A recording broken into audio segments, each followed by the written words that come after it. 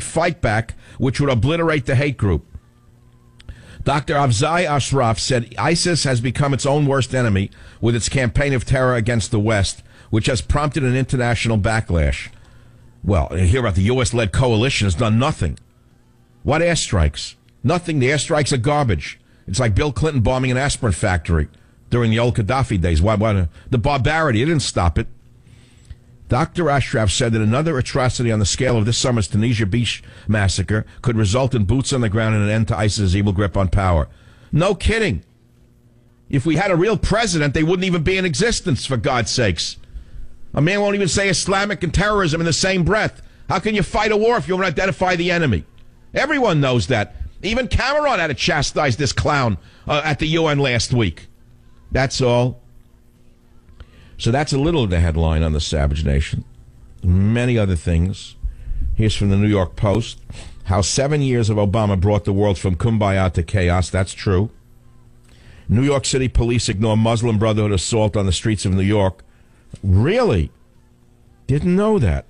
I didn't know the Muslim Brotherhood was operating on the streets of New York and in the government itself. Wouldn't have known that.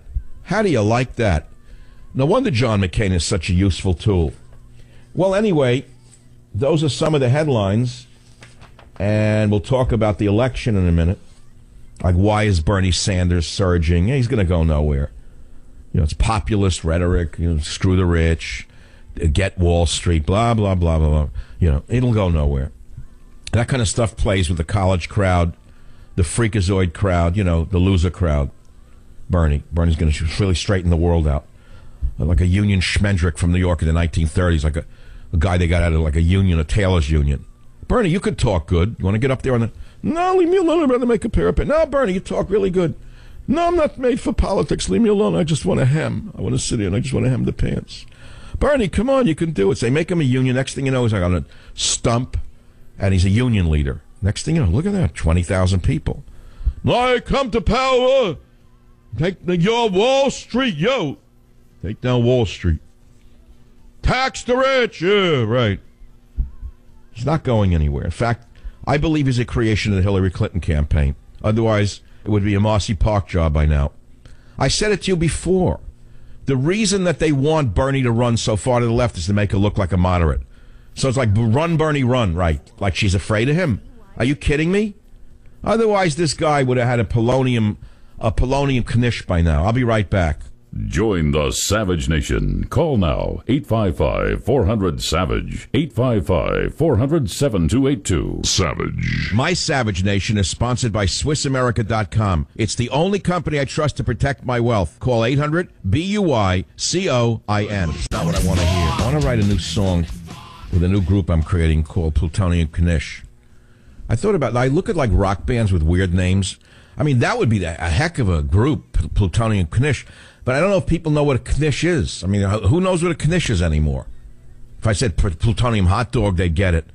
Plutonium sushi would be better, because that they know. That's what they fed the Russian journalist in London who criticized my hero. In case you think I don't know what really is real, okay? I get it. I get the big picture. So I mean, plutonium knish wouldn't work. Plutonium sushi, I can get it. I mean, you may as well have plutonium with what you're taking your life in your hands anyway, eating sushi with raw fish with pinworms. You shouldn't eat sushi, boys and girls. It's raw fish. We've known for 40 years, at least science has known. 98% of scientists have known, the science is in, that raw fish contains pinworms. I mean, that's a fact. That's science, not what Obama puts out about the global baloney. Global galoney. Global gloveling. Grovel gloveling. Oh, do I have a story on that? Wait a minute. Hold it. Don't go away. I'm getting it. Here it is. Back right here. I found this Friday night on Breitbart by James Delingpole. Climate alarmists caught in largest science scandal in U.S. history. It's some guy from India doing real well over here. He pulled down $60 million in this scam. And his big mistake was not robbing the global warming money, because that they're all doing. No.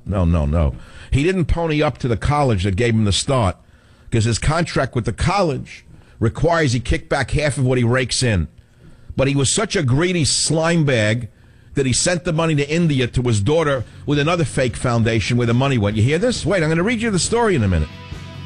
Professor Jagdish Shukla of George Mason University of Virginia. I hope they throw this bum, if he's guilty now. I want him to have a proper trial. All people are innocent until proven guilty. But I hope Jagdish is given a fair trial and we get to the bottom of the global warming scam, the biggest scam in the history of the world. Join the Savage Nation. Call now, 855-400-SAVAGE, 855-400-7282. Savage. So I was just going through an email chain with someone I respect very much, is very, very, very down on where this is going.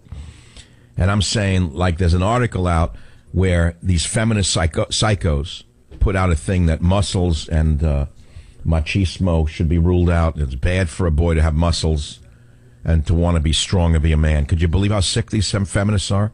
Mentally ill, destroyed their own minds. Now they want to destroy the minds of the nation. And their hero, of course, is Hillary Clinton. So a guy sends me, I sent him the article about that. The article was The College Fix. It's on my website. And my friend writes back, yep, no guns, muscles, fast cars, big cars, loud music, loud voice, meat and money, all bad.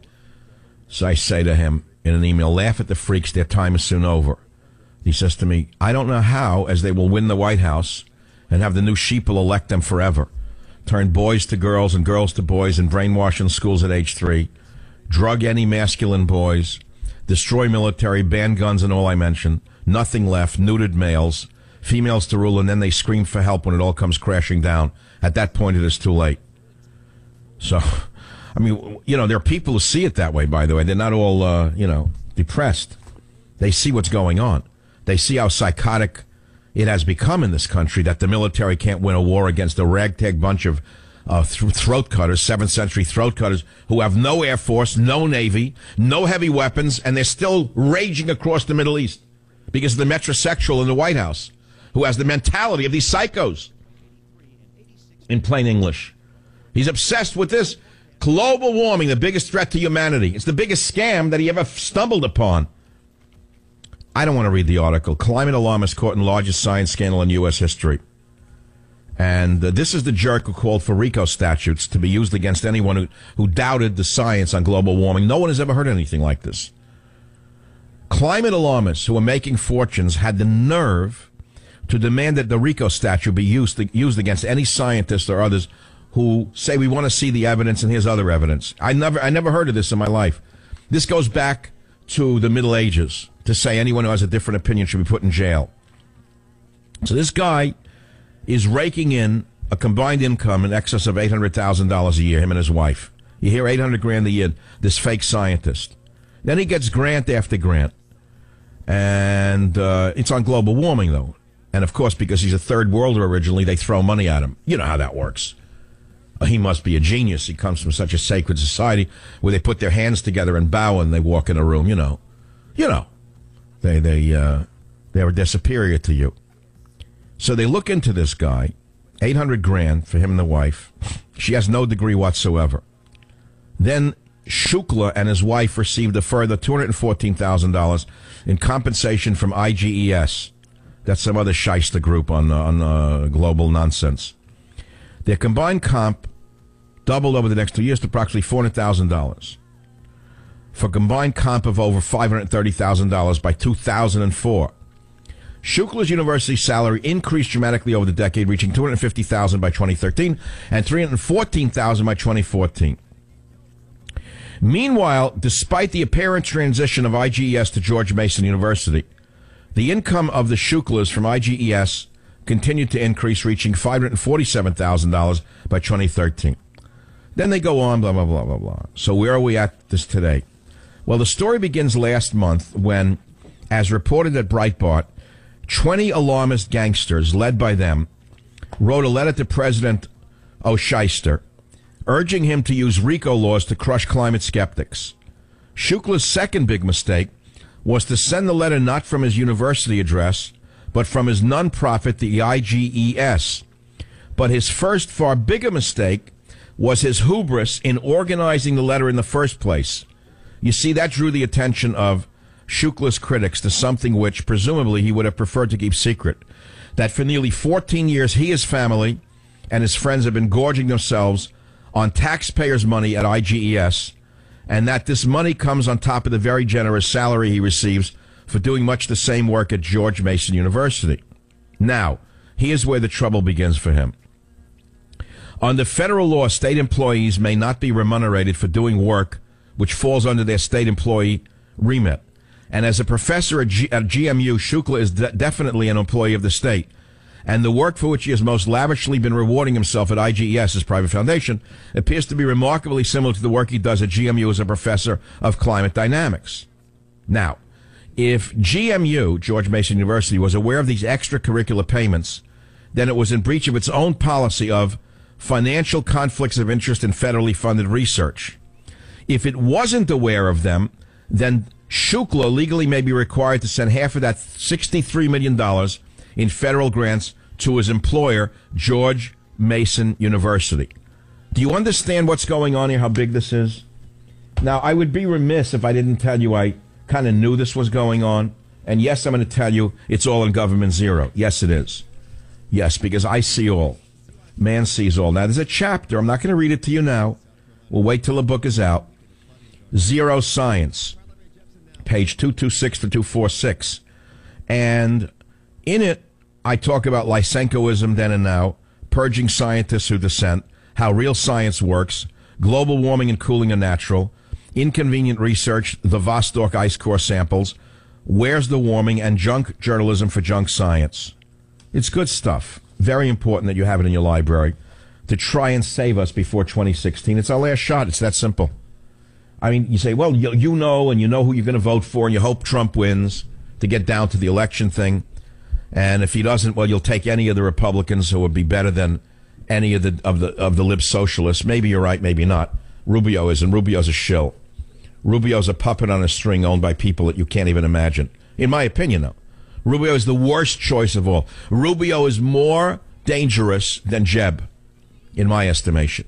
Rubio is an absolute and total danger to this republic.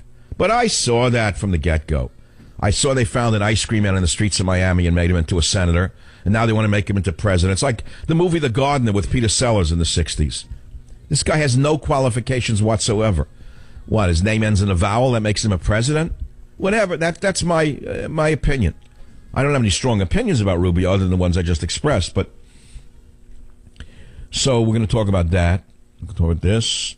Oh, the evil call. He's back. The guy who I couldn't hear on the cell is back now on the land. So, Bob, on WABC, you'll be the first caller on the Savage Nation today. Go ahead, please.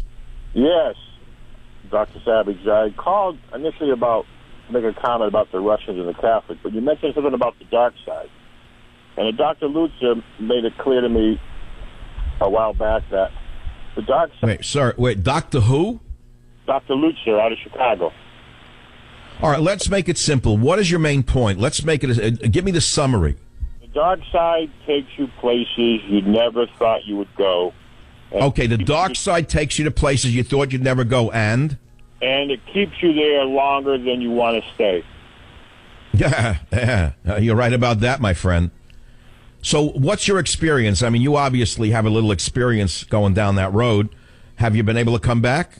I would say, like you, like everyone, we've all had that dark side where it's taken you there. One of the national things that I see is my good fellow LT, Lawrence Taylor, a dynamic football player he never would have thought that he was going to be caught with an underage prostitute years later. But the dark side, it puts scales on your eyes. It deafens your hearing. Bob, let me ask you something. Bob, I want to ask you something. Are you speaking through like a synthesizer to change your voice? No, I'm not. Okay, because now you sound clearer. Are you a person that people would recognize if we told them your name? Perhaps. Okay, well, that's unimportant. The important thing is you're saying things that are augmenting my primary point from an hour ago about the dark side. Of people don't, because it was about that doctor, 38, family, 3 children, dermatologist, great university, And she goes out for a night with a friend. She's found 2 days later naked in a doorway from a coke overdose. That's what I was talking about. And I was saying, be very careful where you go with yourself.